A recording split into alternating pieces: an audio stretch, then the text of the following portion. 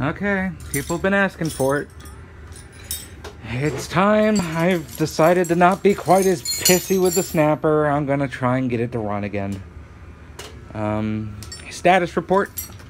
All the hydraulic fluid is settled to the bottom of everything, so you have to turn the wheel back and forth a bunch of times before the steering works.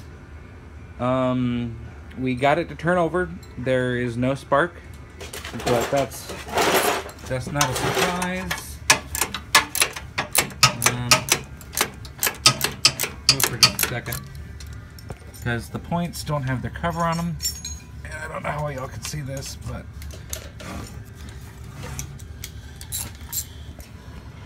yeah, there's no light, but they're gross. We're gonna change the carburetor. I got a new one right there. Got a new battery in it. Well, semi-new. Tire won't hold air. Tire back there was flat. Tire over there is flat. This one's got a bad valve stem. The recall they did, where they gave you the free starter rebuild system, that's dead. I don't think there's getting any power to it. We just jump right over the relay. I think the starter switches are bad because the headlights used to not work and now they're stuck on, even though the switch is off. That's gonna be pretty much it for right now. Updates as they come. Okay, update number 1. We have torn into the motor, gotten the intake manifold off, and the carburetor, the offending carburetor. I think we're going to reuse the carburetor gaskets, or the intake gaskets, since how they're pretty much mint. We popped off the valve covers. How would you describe what they look like in there? Beautiful. Beautiful, They're yes. Beautiful. We'll pop this out for a second. We used our Windex A to clean it up real good. Yeah, you can see down here, the valves are kind of blued, but all in all, it's clean down in there. Exhaust side's dirty as hell. Everything is coming apart well. We broke one bolt right there, if you can't tell. Not going to worry about dealing with it, just holds on a cover. Found out the points. I can finally show y'all, I think. 1 second. Yeah, you can.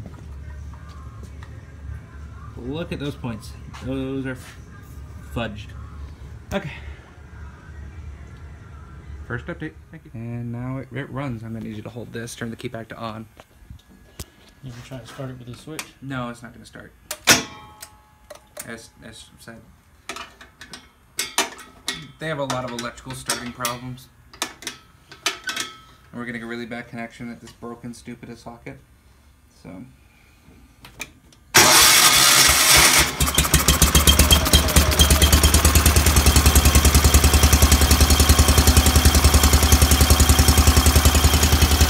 Anything you like to say to the camera, dude? It's alive! It's alive! And it moves!